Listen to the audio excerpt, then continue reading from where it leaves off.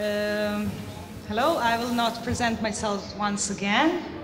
I'm really happy that today we have here with us Jörg, a friend and a colleague. He is a professor in modern European studies with special reference to European media culture and the public sphere at the Department of Media, Cognition and Communication at the University of Copenhagen. In addition, he is also the coordinator of the Center of European Studies at the Faculty of Humanities and professor at Irena, the Center for European Studies at the University of Oslo, Norway. He authored 7 books and published more than 60 articles. The large part of his publication deals with the aspects of media and political communication in Europe, applying a public sphere perspective to the process of European integration and analyzing both print and new media. His writing also addressed questions of language, ethnicity, collective identity, civil society and democracy. Today, coherently with the conference theme, with Jörg, we will talk about the collective mobilization and the new forms of citizens' engagement through social media. Okay, welcome. Thank you very much, Irena. And it's a pleasure being here. This is not one of the parts of Europe where I usually travel, so it is a particular nice opportunity to talk to you today here in this maybe not so nice room. It is at least some room that is representative for this university. There's even a cat walking over there, I can see.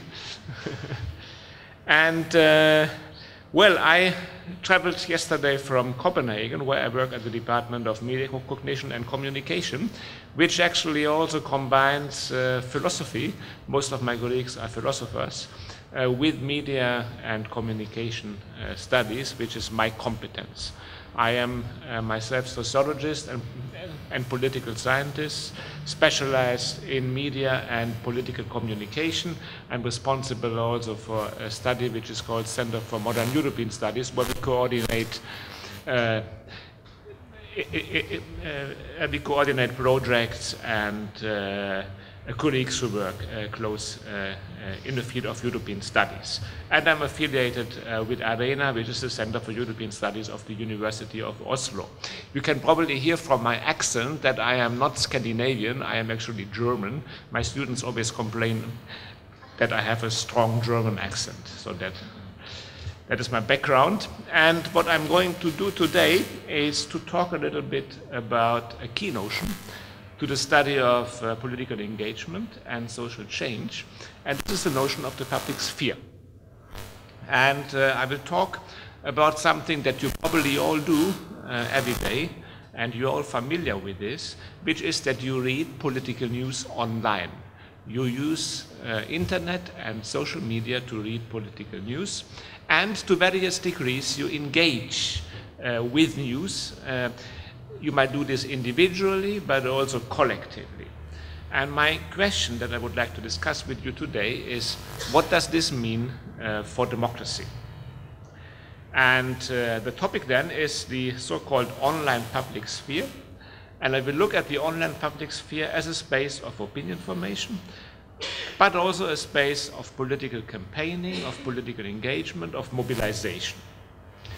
And if you look a little bit back at the debates about this so-called online public sphere, what you find is in the initial years of the internet, there has been a lot of enthusiasm with this idea of carrying political communication forward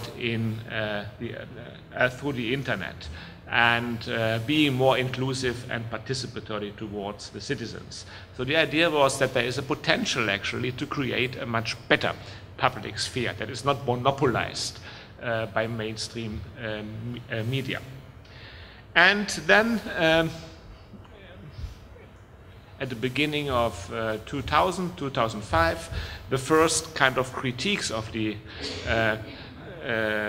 online public sphere raised their voice, pointing at some risks and malfunctions. For instance, Cass Sunstein, an American sociologist and a social theorist, he pointed at the problem of the polarization of opinion and the segmentation of communities, of online communities, into what could be called bubbles, the online bubbles. And today, if you look at the debate about the democratic potential of the online public sphere, this kind of skepticism has turned into an overall pessimism. And the social media public communication dynamics are seen actually as a major risk for democracy. They are seen as being responsible for the erosion of civil society, of social cohesion, pointing, for instance, at forms of cyberbullying, the presence of hate speech, the debate we have on fake news. In short, they see online media as a kind of danger for the survival of our democracies, introducing what is called sometimes a new post-truth area of kind of manipulated mass electorates. This is the background of my talk today, and I would like to point out to a kind of research framework that would be useful to come up with a response to this question about the democratic potential of the online public sphere. And what I would like to propose here is that we need to understand not only changing patterns of political participation in this online public sphere, but we also need to discuss these changes in relation to the changing ways we actually read news online. This changing news world, news consumption has been transformed in very important ways. And this, first of all, needs to be understood in its impact on democracy before we turn to the question of political participation that might be facilitated by this or not.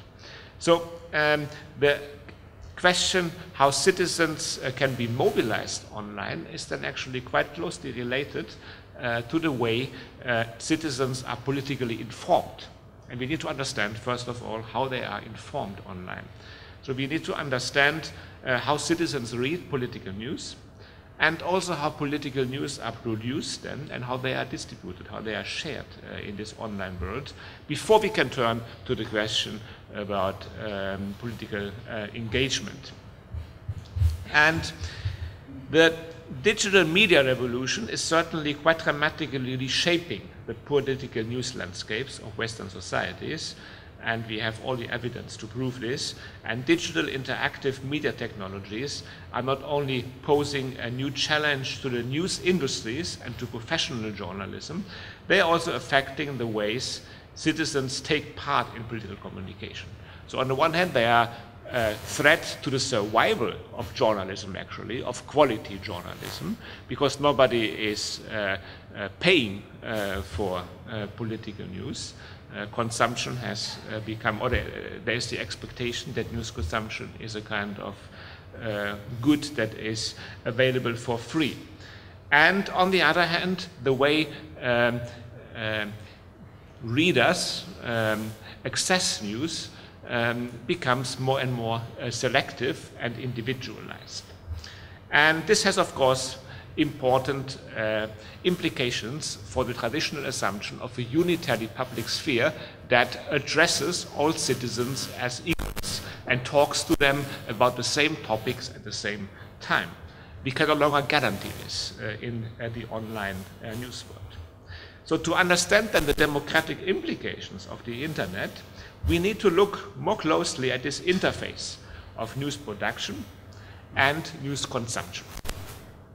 And this requires then some research that combines an investigation of how political news are presented, how they are accessed, how they are read by publics, by citizens, and on the other hand, an investigation how citizens then engage in news. What kind of impact do these news have on public opinion, on individual opinion, attitudes, and following up on this, on political engagement. So if you look more closely then at social media as a space of political news, what we find, first of all, that they have become indeed an important space of news consumption. If you look at audience surveys, what you find is that in particular young people, my students for instance, they would primarily access political news through social media.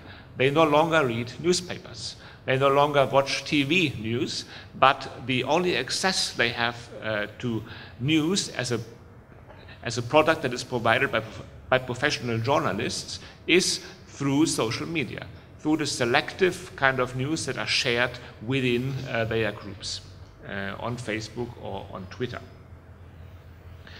And what we also know is that they only selectively and occasionally read political news. And this is a pattern that holds for all Western societies, for the younger generations. On the other hand, we also know that there are more active ways to engage with news for them, if they choose to. So a clear advantage of political news online is that citizens can actually engage with them, and they can engage in various ways. Engagement is also the topic of this conference, I understand, so I will certainly come back to these forms of political engagement with news that are facilitated by social media. And the most engaged form is probably called participatory journalism, which is that citizens can also make news. They can contribute to a better journalism. They can break the monopoly of the established news industries, and they can produce what is sometimes called also alternative news, or raise also alternative news agendas. On the other hand, journalism is of course a profession, and we talk of professional journalism, and the question then is how professionals are actually citizens who make these news. Then, on the other hand, social media are a space of political campaigning, not only of news reading, of news reception, but also of active political engagement. And political campaigns are increasingly fought online. So the social media space also becomes the main arena for political campaigning. No longer the streets. We had this morning the discussion whether the streets are still important for the expression of political protest. At least when it comes, for instance, to electoral campaigns, the social media space has become dominant in most Western countries. This is maybe not so problematic as long as we know that when we move on social media, we are part of such campaigns. So if I visit, for instance, on Facebook, the Facebook site of a political party, I know, of course, that this party produces political content that is meant for campaigning. And the problem here, however, is that campaigning sites and news sites are increasingly interwoven. If you look, for instance, how the Brexit campaign has been run in the UK, you will find that very popular campaigning sites with millions of people following these sites are half news sites, half sites where more political posts were shared. So we no longer can really distinguish between what is news and what are political posts meant for campaigning. And we find this even more so in the US if you look at Breitbart News and the use of fake news by political campaigners. And this is also not so new, you could argue, because we had a kind of partisan press also before in Western societies, which means newspapers that were run by political parties. Today online we observe maybe a kind of return of the partisan press. For instance, Breitbart News in the UK, or even Fox News in the UK, could be seen as a new partisan press. And then there is the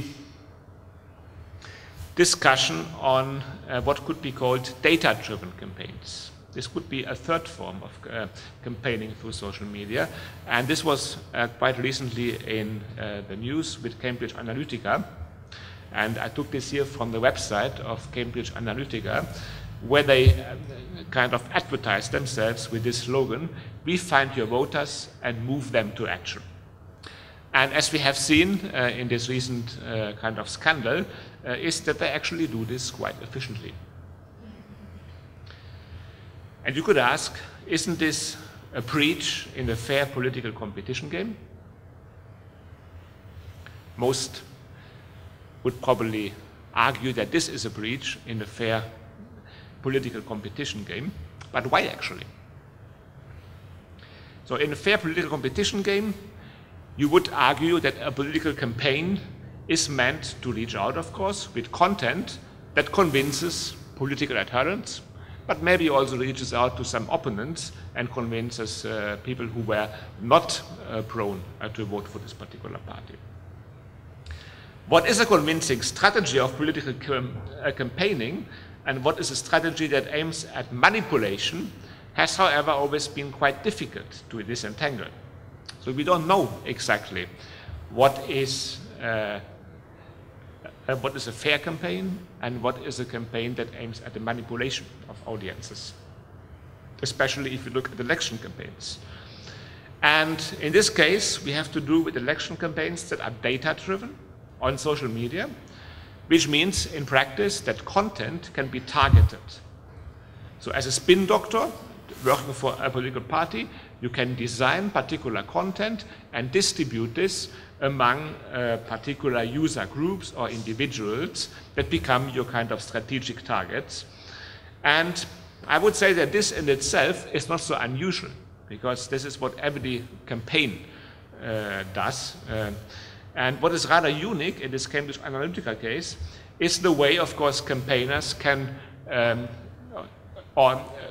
way that campaigners have gathered the information and the knowledge. So the data that they use for campaigning has been used in a half legal or even illegal way, and considers breaches in terms of data protection from our understanding. It would empower, of course, the political parties that can make use of it, and they are spin doctors, and disempower the voters. And this was precisely what we could observe in the Trump elections in the US, and most likely also in the Brexit vote in the UK 2 years ago. But you could also argue the following, that if you apply this model of data-driven campaigns in a very sophisticated way, what you could kind of imagine then is a form of political communication, of campaigning, that is entirely taken over by machines. So machines would tailor political content. And I come myself from a school of deliberative democracy, and as a deliberative theorist in democracy, I certainly don't like this idea of machines producing political content. But on the other hand, I must also acknowledge that this is done in a very efficient way, and machines are often actually more reliable and maybe even more honest communicators than humans are. So you could even imagine Facebook to kind of democratize this model of digital campaigning.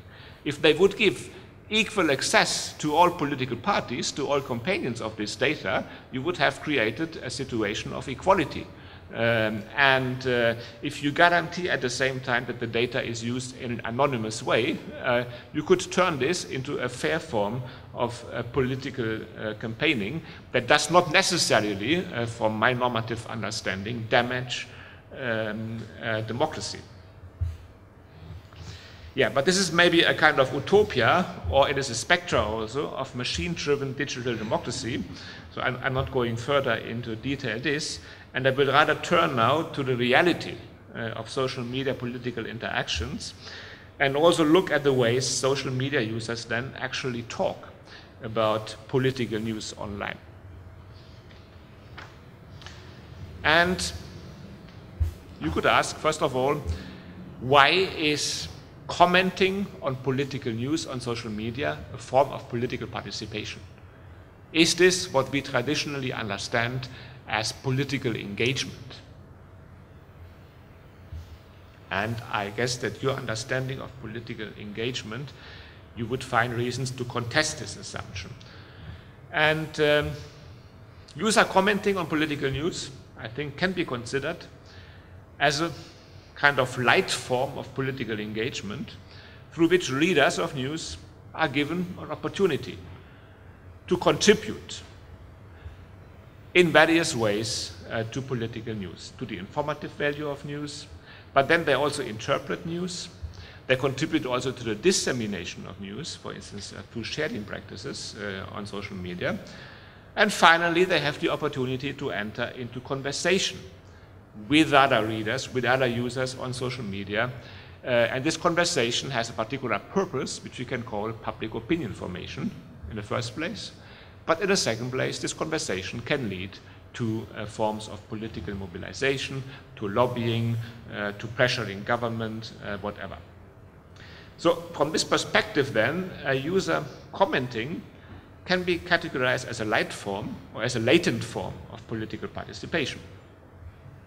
And through online media, citizens can get involved in politics. This happens in often more subtle ways than political participation as we traditionally understand it. And these latent forms of participation, they would then encompass activities such as reading about political information, discussing political issues online. They can join groups that advocate particular causes on social media. They can also share politically related interests, and I guess we all do this to some degree.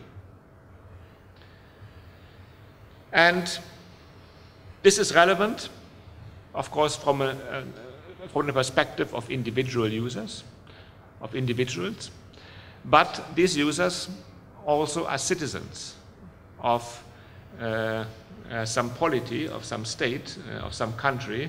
They define themselves as participating in a process of political opinion and will formation. So the interesting then is how they go from the individual to the collective. There is a kind of aggregative effect. So single users, they of course only engage very selectively, and they do not necessarily invest much time and much resources in reading political news. But still, there has been a kind of demonstrable effect on citizens' political opinions and behavior. They contribute in quite substantial ways to processes of political opinion formation. And if you look at the debate about what kind of public sphere emerges out of this, the kind of optimist here, and I quote a colleague from the Lund University, Peter Dahlgren, he talks of the online civic sphere, where he detects a kind of participatory logic. And for him, there is a potential for citizens to raise their voice directly in politics on a public forum. This would be inclusive. It could give the opportunity to minorities, to otherwise marginalized voices to express their voice, and it could emphasize a difference instead of mainstream opinions that are maybe kind of emphasized by mainstream media. There could be even a kind of critical public that is seen as an avant-garde of general publics. This is the old notion of subaltern publics, or however you would like to call them. They would have the possibility, the chance to constitute themselves and then later to mobilize through online and social media. And overall, you could also discuss the relationship of representation of these kind of avant-garde publics or critical publics to the general public in the way they express popular discontent that stands for broader kind of interests or concerns in society. So they express concerns that are representative for some parts of the population. So it's a form of interest representation also. And we also have examples, some colleagues talk about media morality here, how media are used to support particular causes, for instance, campaigns, I was myself, for instance, analyzing solidarity campaigns with refugees, how a particular morality then is mobilized through social media in support of particular groups that are in need of our assistance, for instance, in cases of humanitarian disaster or whatever. Yeah, and lastly, the assumption is that all this is maybe not it is maybe not representative for what we call public opinion, but it certainly shapes public opinion in important ways. Now, this was a lot of optimism, and I come to the more pessimistic voice here, which is that there's a kind of populist logic at play, and that these online spheres turn into very uncivic spheres. And also we find a lot of evidence that would support this cyber pessimist assumption, that a civil society sphere of participation would require personal relations, that people meet actually, or that people organize protests in the streets. And it requires people to interact, to stand for each other, to build trust relations. And this is certainly not guaranteed by the anonymity of people who meet online. They would rather undermine trust relationships. And especially social media then are seen as being dominated by commercial logics. The social media space does also not belong to citizens. If you look at Facebook, this is owned by a powerful American company. And it follows an entirely capitalist logic of profit, not of enhancing democracy, but of making profit. So Facebook is not your friend, as Facebook claims itself, but Facebook actually exploits you in many ways. And this then would lead to communication dynamics that are detrimental to civil society, and they are detrimental to democracy.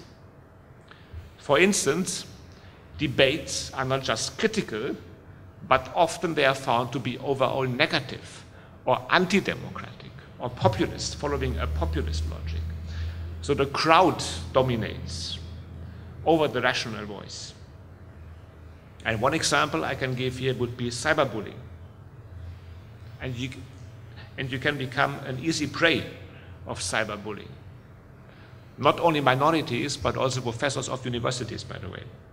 Women, schools, academics, elites, intellectual elites. Some claim that the social media turn into the toilet wall of the internet, where people post their stupid comments. Hate speech, sexist language, racist, and extremist.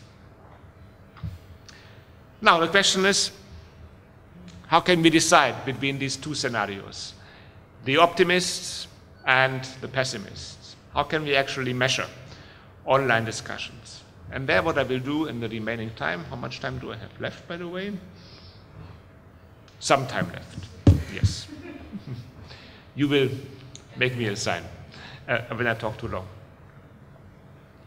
What I want to do in the remaining part is to talk a little bit about some research I have conducted myself where I address these questions, and I can come with an empirically informed measurement here. And there are different aspects here. The first is that we can certainly not, from a more deliberative perspective of democracy, use the same measurement that we have developed in the past to measure the quality of deliberative democracy and the quality of participation of civil society in an offline world. We need to have some new criteria. For instance, instead of discursivity in terms of discursive interactions and rational arguments, what is maybe more appropriate is to use a term which is called connectivity. It has been used by a colleague of mine from the Netherlands, Van Dijk. Connectivity, it means that there is a web of meaning, and you can contribute in various ways to this. And connecting means then that you can, of course, be responsive to content, but this responsiveness is often kind of sequential, but not necessarily it is not necessarily manifested in interactive speech acts. So this is not exactly discursivity in a Habermasian sense, but it would encompass also other forms, like, for instance, passive forms of interacting with media content, which would be on social media, clicking, liking particular content, sharing it, which is a way to contribute to making content salient, selectively salient, of course, sharing it with your friends, which also shows that you find this content relevant. And then more active forms here that can be analyzed, which is that you can use speech actually to interact with media content or with journalistic news. You can use it for mobilization purposes. You can approve or disapprove. You can express anger and frustration. You can also actively support particular candidates. And all this would drive then political discussions online. And what I will do then is to summarize a little bit what do we know about online civic engagement. I will look first at the actors. Who is it actually who comments online? And this regards the question of representation of the online voice.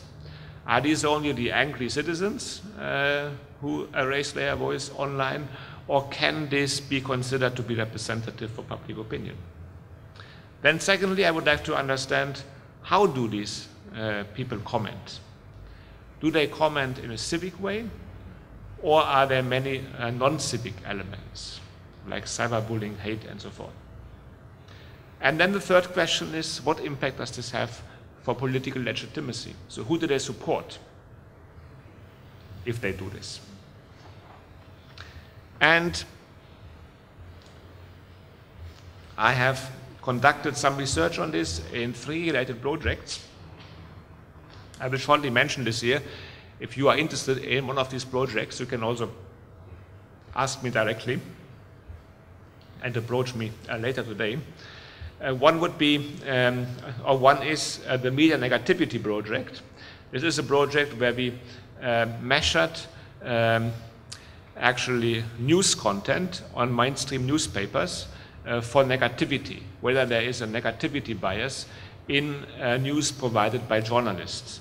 And then we looked how these news became amplified through social media and in online commenting forums, and we analyzed whether this negativity bias in political news was amplified through social media. So whether citizens are even more negative than journalists are. The second is the Brexit project, where we looked at the relationship between online news forums in which Brexit or EU membership was debated, and then online campaigning sites, these campaigning sites that were run by the pro-Brexiters and anti-Brexiters on Facebook and on Twitter.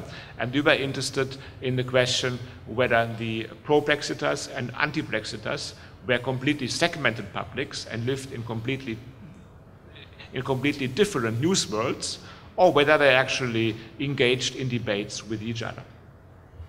And the third is a project which I actually I wrote the final report only this week.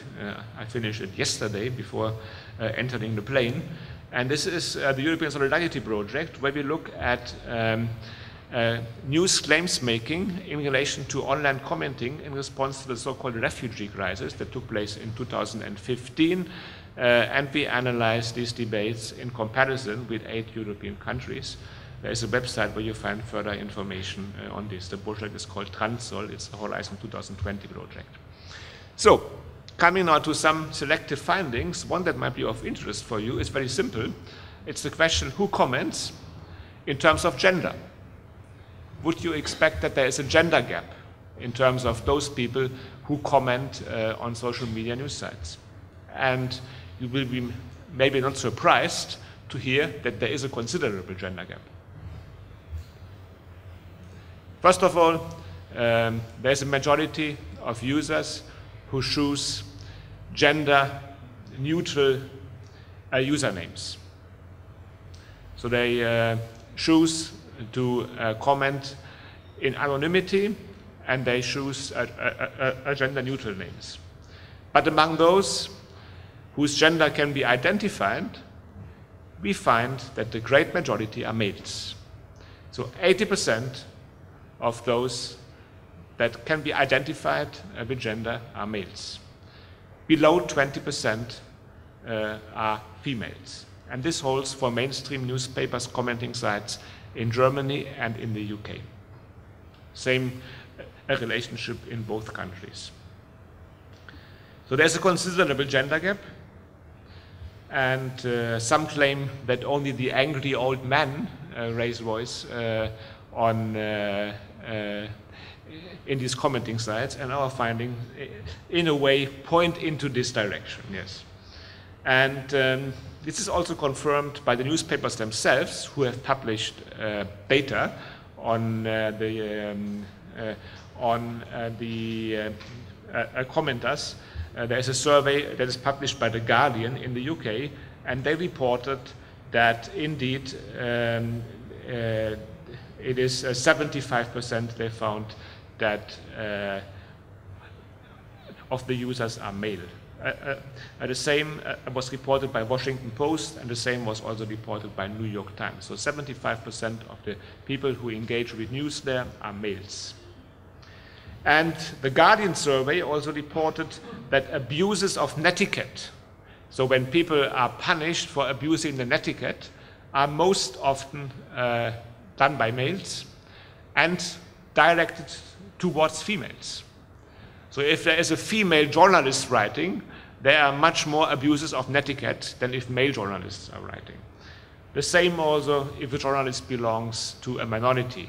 If the journalist is black, there are much more uses of the netiquette. Then in the case of female readers, if they abstain then from commenting, this is of course then also explained by this rather harsh climate in user commenting forums. And there is one female reader of the Washington Post. She puts it precisely like this, and I think she has a good point. Rather, I don't comment on websites for the same reason I don't watch wrestling or go to strip clubs or do any number of other things that men statistically do far more than women. I think it's stupid and I'm not into it.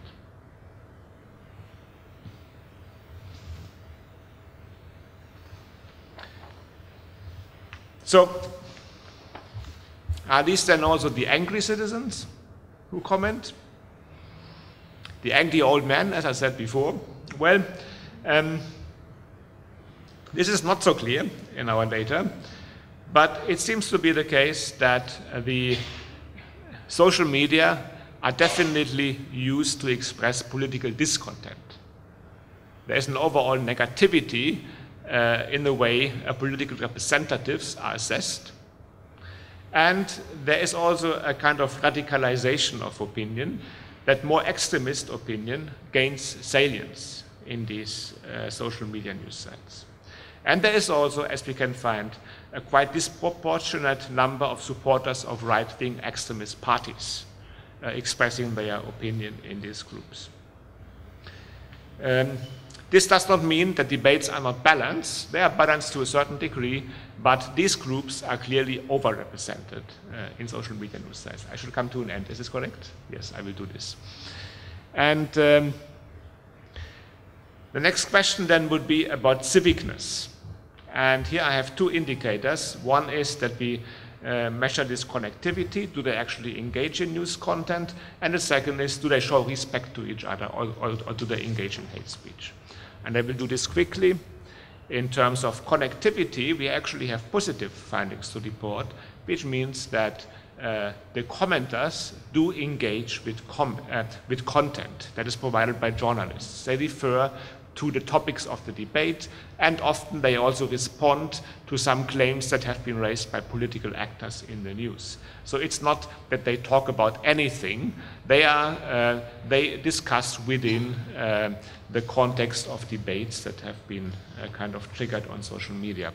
More interesting are the findings on civicness. Do they actually show mutual respect to each other?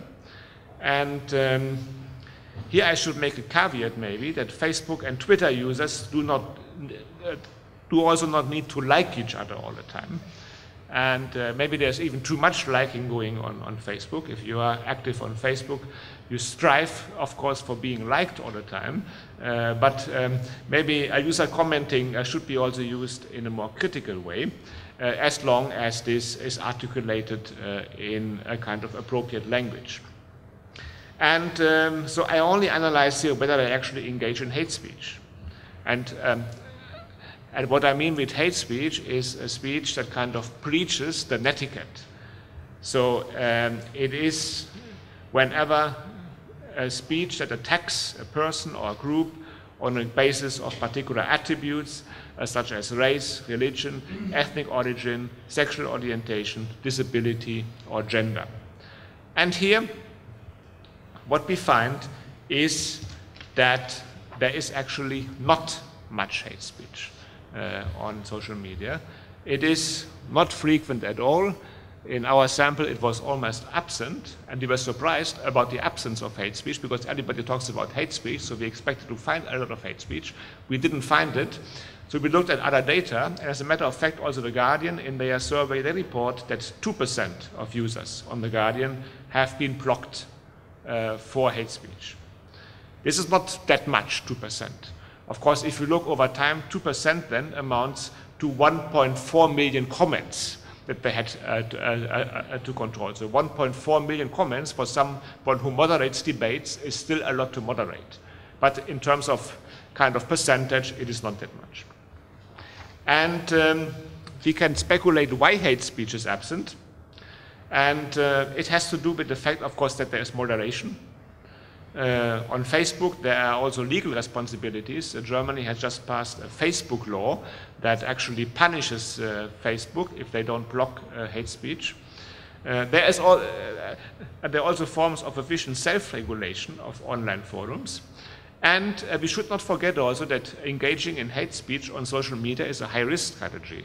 I would not recommend any of you to do this on social media because you risk to be defriended if you do. So you risk to be marginalized if you actually engage in hate speech. There are, of course, also efficient forms of control by the state and by the police. Okay, I understand that I should come to the end.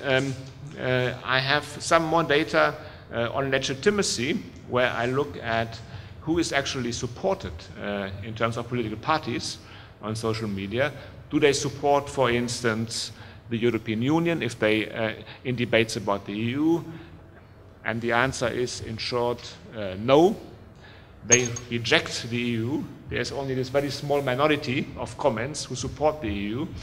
Does this mean that they support their national government? And no.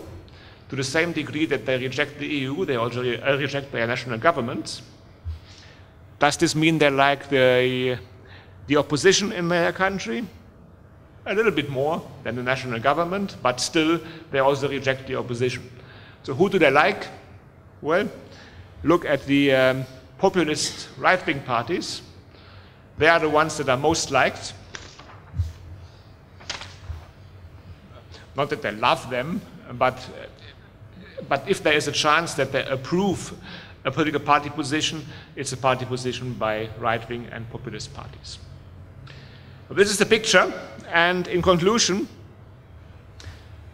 how I have called this then a form of participatory populism. There is an adoption of populist style in these online commenting forums. There is a form of populism in the media through the salience of the populist actors. They are disproportionately salient at the populist parties. And there's a populism through the media that is expressed in online comments.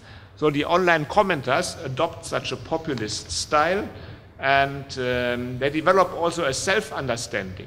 We are here to represent the people. We raise the people's voice against the elite, which is precisely the populist logic.